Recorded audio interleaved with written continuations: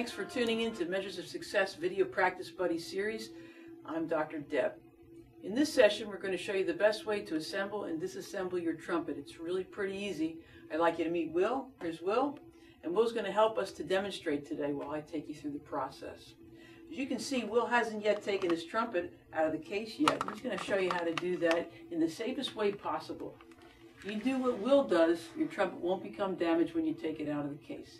So the first thing he's done is he's placed his case on the floor, so you should do that too. You can do that on the floor or on a sturdy table.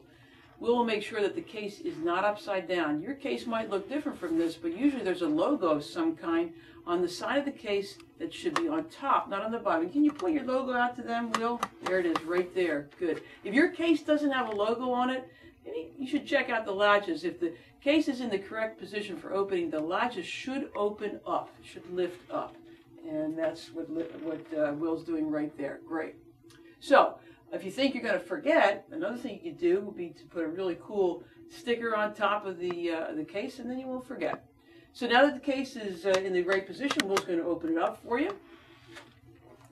And now, go ahead and open the nice blanket that's covering his trumpet. You might not have that in your case, but Will has it in his case. And he's going to show you the best way to take the trumpet out of the case. So he's going to take both hands, and he's going to lift the trumpet out of the case with both hands. So let's take a look at how he does that.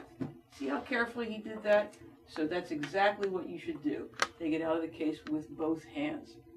Now that Will's taken the trumpet out of his case, he's going to take the mouthpiece out of the case. So go ahead and take the mouthpiece in his right hand.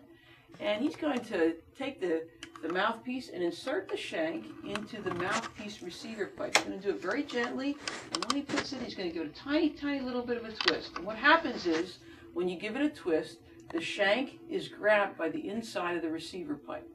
And he just did that very nicely. So a couple things you need to remember. Don't bang on the mouthpiece, and don't twist too hard. So that's it. Assembling a trumpet is really easy, and so is the disassembly.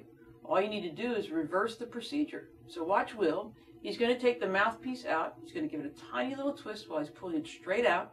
And then he's going to put it back in the correct spot in the case. Very good. Then he's going to grab the trumpet with both hands. He's going to return it back to the case, making sure to put it in exactly the right spot. When everything is in the correct spot, he can close the case. So go ahead and close that, Will, and make sure that it's locked. Will, thanks for that great demonstration. That was really good. The next Measures of Success Video Practice Buddy series focuses on posture, hand position, and embouchure for the trumpet, so check that out. On behalf of all the folks here at FJH Music and Will, I'm Dr. Deb. Thanks for joining us.